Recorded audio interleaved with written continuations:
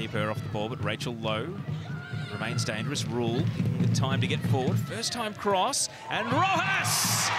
Perfect start for Sydney FC. Cote does it again. And the Chilean, who is in fine form at the moment, has broken the deadlock in just the 5th minute. What a finish from Rojas here. She's found herself open and free inside the box. Brisbane giving her way too much space here. Rojas so clever, drifting off and managing to finish that one nicely. Into the path of Ecker and Catano. Ecker again, Crummer saw the run from McElligott. She hits it early. Connors, it makes it to her. Shay Connors, the chance is there. And Mathyssen-Whyman, another save. Connors, she would have been kicking herself at some of the chances she missed against Melbourne City. She'll be determined to make amends tonight. Yeah, both Crummer and Shay Connors, who they're in again here. Crummer to Connors. Connors bearing down on goal. And a good save again from Whyman. She's being made to keep this clean sheet streak intact, and Shay Connors a couple of looks at goal now. Takes on Gori, can't get past, but does find Cote once again. Drifting ball into the box, Low, teeing up Hawkesby, and then the little sidestep, had her path blocked, Low, turning and wide.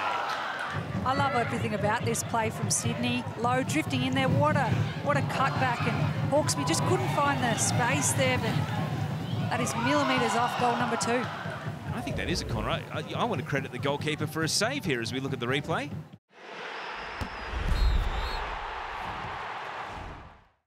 For the first corner of the second half, and drifted to the far post. It's batted away initially by Bailey, looping back in. Bailey knocks it down, and Charlie Rule is there to nod in for 2-0. What a season she's having.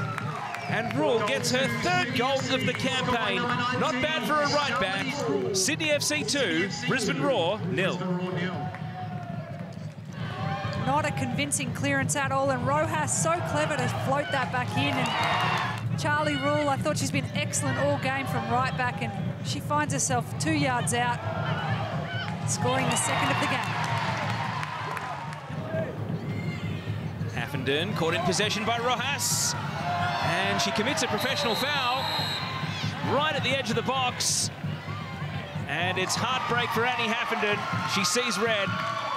And after making the double sub, Brisbane Roar are down to 10 players for the rest of the night.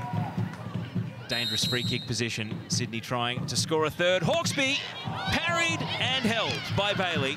And 12 minutes.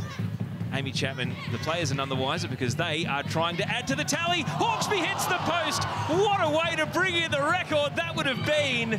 Denied by a coat of varnish. And look at this strike from Hawkesby. Great first touch, opened up.